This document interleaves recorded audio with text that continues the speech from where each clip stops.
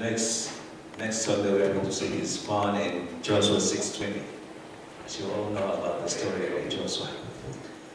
Now, God commanded Joshua to march around the city of Jericho. For 6 days they were instructed to march around with the priests carrying the trumpets, blowing the trumpets, followed by the ark of the covenant. And on the 7th day, they have to march 7 times. By the blowing of the trumpet and with the loud noise, everyone has to be involved in shouting, claiming the victory for the Lord.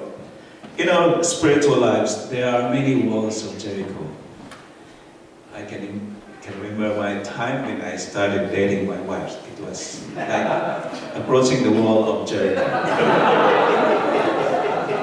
In our modern time, we have so many walls of Jericho around us.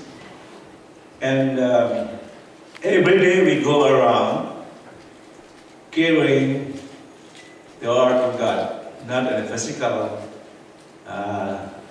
material, but it's written in our heart. And it can be seen that we believe, that we will interact.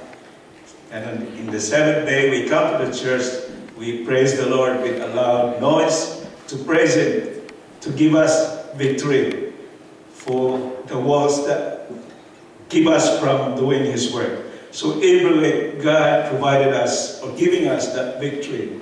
Whatever kind of walls of Jericho in any form, maybe we are suffering with pain or health issues, financial problems, whatever walls that is.